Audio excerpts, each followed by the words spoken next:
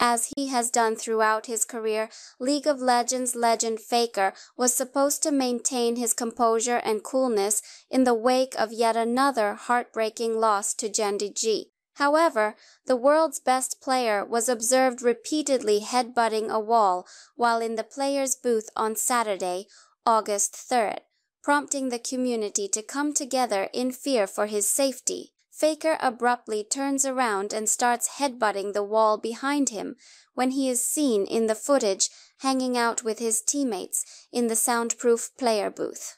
At first, his teammates were unaware of what was happening, but as his outburst got worse, they started to notice.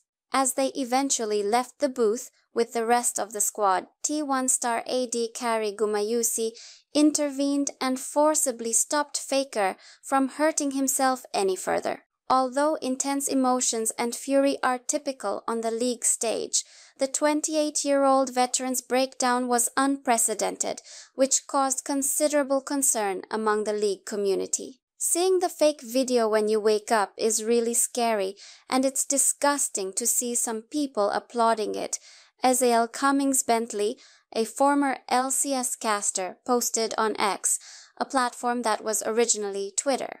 Pros are under tremendous pressure to maintain their current level of performance, and even more so to do so for 10 years in a row. Faker, who has represented the competitive league for nearly 10 years, is regarded as the dependable franchise player of the T1 dynasty. The legendary competitor has a reputation for remaining composed under duress, but after guiding the world's most popular team for 10 years, it may be time for him to take a step back and perhaps attend to his mental health. Players in T1, one of the most closely watched league groups, have endured a variety of poisonous situations over the past few years.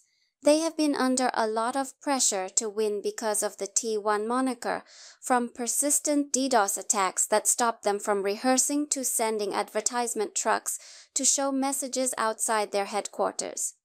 It's unclear if Faker will take a break from stage acting, particularly with 2 games remaining in the regular season and a postseason berth on the line. But for now, the majority of people are hopeful that as he moves through the year and beyond, he makes the time to look after his mental and emotional well-being.